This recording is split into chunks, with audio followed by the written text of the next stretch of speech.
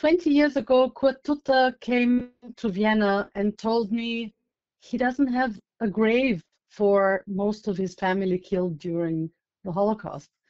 And I very much can relate to this. My grandmother was gassed in Auschwitz. My great-grandmother was killed or starved in Theresienstadt. So there is no place where I can go to. There is no cemetery. There is no tombstone where I could touch her name.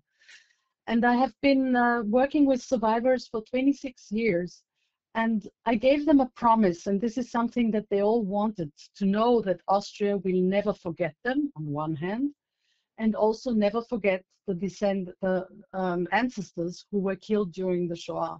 So here we have a place in the middle of Vienna where descendants can go and touch the names of their killed in the Shoah. And for the ones who have nothing to do with the Holocaust, when a young person crosses this huge area and sees more than 64,000 names, it touches your heart because you start asking, who were they? What happened to them? And each name you see there is a world which was killed.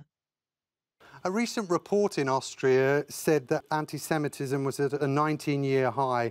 How concerned are you about that? We are very concerned because we've been training teachers, we've been training policemen, the justice. I am the co-head of the Austrian delegation to the International Holocaust Remembrance Alliance. We have made a definition against anti-Semitism because you can only fight something that you know.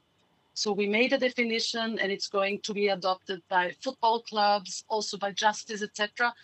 We need to continue. We have to be really careful. Unfortunately, anti-Semitism is on the rise everywhere. And it's not only the old-fashioned anti-Semitism, it's also the anti-Semitism which is sometimes hidden behind criticism against Israel.